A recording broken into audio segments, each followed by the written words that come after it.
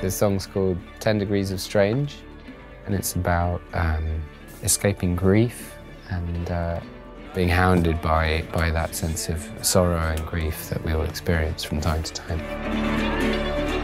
Oh, I'm 10 degrees strange, I try and change, trying to shake off my shadow, still hoping to get out of the black dog rain. I wrote it with Robert Macfarlane, who is an author of books that I love.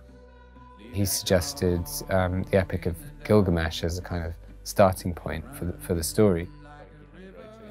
So the songs all relate to different moments in the story of Gilgamesh, but also they were strongly rooted in the different experiences we were having over the last year during the pandemic.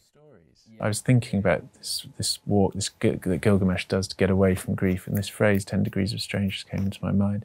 But I'd already been thinking about a running song. It's here in these notebooks with these awful early attempts at it. I'm going to run. I'm a runner, and it helps me get away from sadness when it comes. The windows from our house look out onto the park, and then beyond that there's the marshes, and there's just hundreds of people running. My projection onto it was just everybody trying to manage overwhelming emotions that we were all feeling. Oh, you were the pebble, and I was the ripple.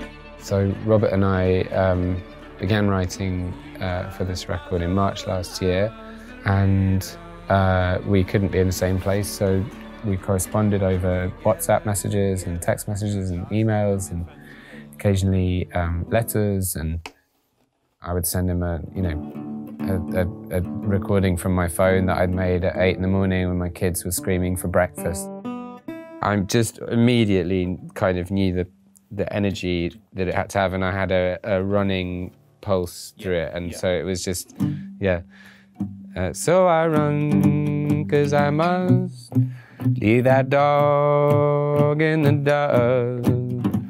I can feel it. I'm getting the tingles just remembering hearing that for the first time. Here in the unit for the first time, I was like, oh, I've got the chorus. I was really excited.